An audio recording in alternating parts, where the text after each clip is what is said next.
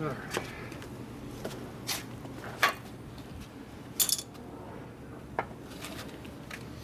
And what brand are these new wires? Import. Import. It's upgraded Reach 1 stuff. They said they're made in USA. Spark plugs are hard to come by these days because they don't make them anymore. Yeah. These NGKs are not available anymore, except old inventory. Yeah, NGKs never let me down. I run them on my Jap stuff. These are non-resistor spark plugs. Everybody makes resistor plugs now. They don't make non-resistor plugs. So, and of course they say it's a direct replacement by putting them in there. Right. Wrong.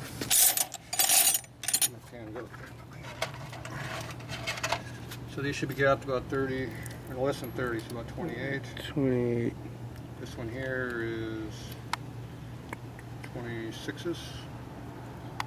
28. A little bit. 28. Nice. Make sure your cap's tight. They'll loosen up on you anyway. Okay, so these will give us some new plugs that are better than what you got. These will also stick in the motor a little bit further. See? These are 1/2 inch reach. So they stick all the way in there. Not too far. 3/8 is short. 7/16 is the correct way. They don't make a 7/16. These things here are why they haven't melted already. Probably because it's got. Oh yeah, there it is. Let me zoom. Melts away. Yep. Wherever it touches heat, it melts. Originals were cloth wrapped, right? Depending. Not for this year. Not 53. I think the 48 was cloth wrapped. Right. These I think are probably some kind of rubberized material. Okay. 40s definitely were. I don't know. Post-war they learned how to make better materials. Right. Okay, see all this fancy stuff here? We don't use this. Because we use this. Now we don't know sure what length we need, so Let's just duplicate it. So we're just going to go and cut this thing off and find out what we're going to do. Now hopefully it'll go into coil without too much effort, but let's find out. Always a little longer, did he say? These are a 7mm wire. Okay, good, they do go in. Nice. Each will not go in the same. So. Just a little bit. Okay. So when you look at these wires, see how white, bright white plasticky that looks? These ones don't look nearly that much brightness to them. Right. That's how you identify them pretty quickly. Real rubber in there. These are copper core like this one is too. So they're both copper. It says on the outside copper. 7mm. That means it works on point ignitions. If it says suppression on it, it's no good. It's no good. And this one here is going to be a little bit on the long side, which is good. Okay, now we got to fish this thing back through somehow. Got it. There's a bracket up in there, I'm assuming, under that gas tank that we can't see.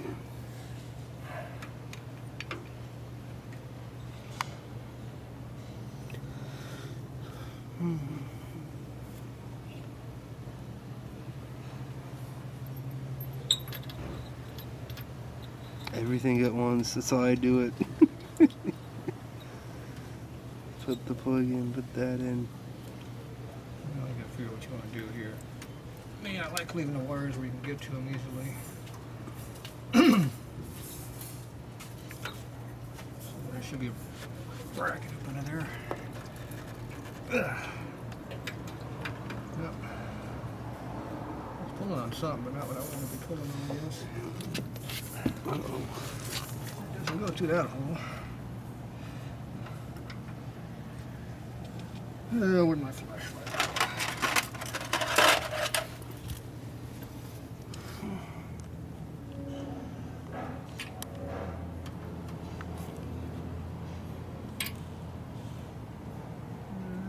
Don't see it.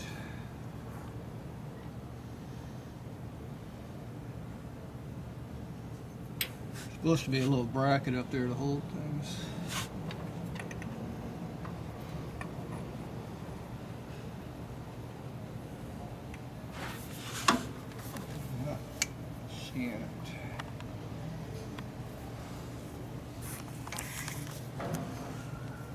They didn't put the bracket in there.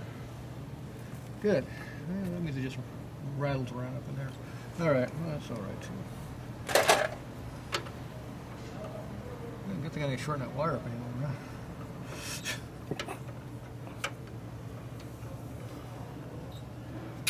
Leave it nice and long, and look how much it better fits. Right. Now it's above the rocker box, it's not on a motor mount. Not on the mount. We're up in the front here, we can pull it on and off easier. So I'm thinking that's probably good right there. That'll probably be a little long, but yeah, let's just see what we want to do with this thing. Probably short about an inch. Where'd my clears go?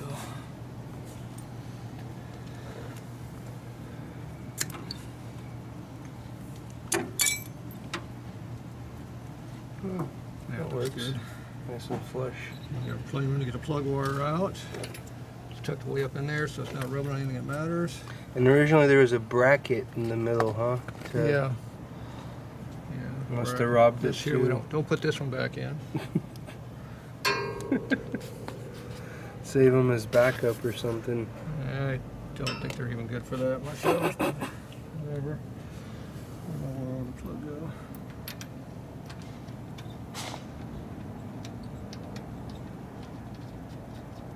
We got Allen bolts in there for late model crap is that all about?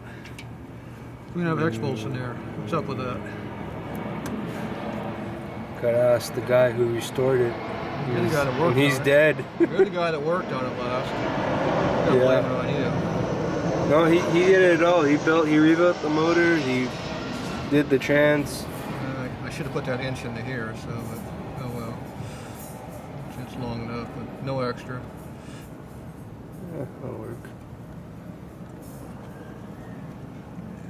No extra room. All right, that'll work. Now, if you just leave them like that, they'll probably fall out. Right.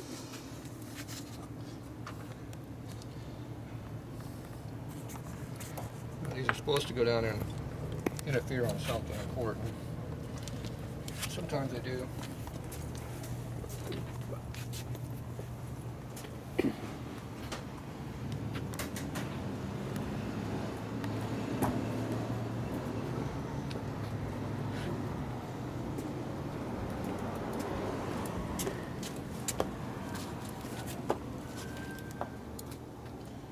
Go ahead and take about 1/8 of an inch off this or so. Make that good contact. We'll get some raw wire sticking up there a little bit. Right. Of course, it didn't cut very even. Figures. You videotaping? Yes. Oh. Well, I want to give you some feedback. On what? Roof. Is it hotter? Much cooler. Good. It's normally 86 in there right now. Mm-hmm. It is just a little bit above 80. Big difference. White roof versus black roof. Yeah. A big difference, yep. Huge difference. I painted my house light blue, huge difference. Before it was just dark brown wood. Oh. Some of the craziest summers. That was already sticking out. And this is Ramona, where it's like 107 yeah, right now. Yeah, just going through there on the motorcycle. You know the worst place is, what's that place called? It's worse than Vegas. Arizona. No. Baker. H. It starts with an H. It's up to 15, I think. How far from here? They have a helicopter skydiving out there too.